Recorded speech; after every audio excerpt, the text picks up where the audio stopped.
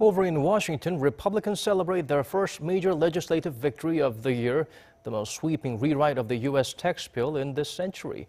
While corporate tax is on a downward trend for other major countries, South Korea is raising its income tax rates for the upcoming year. Cha Sang-mi takes a closer look into the implications of the contrasting trend.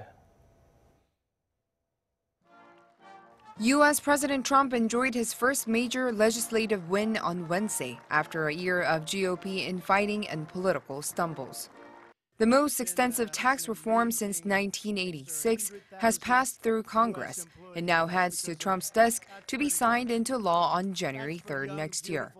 The changes would cut federal revenue by almost $1.5 trillion over the coming decade, but Republicans claim it will boost economic growth and create jobs.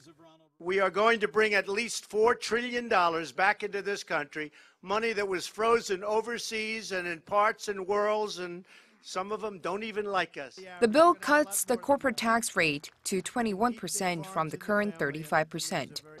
With Trump's win on the tax code rewrite, a downward trend in global corporate tax rates is expected. Some major countries are already jumping on the tax reduction bandwagon. Japan's Prime Minister Shinzo Abe had already decided to cut corporation tax to below 30% and is in the process of cutting the effective tax rate to around 35%.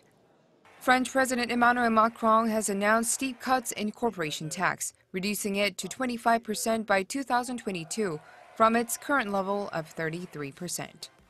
While other OECD member nations are busy cutting corporation tax, Korea seems to be going in the other direction.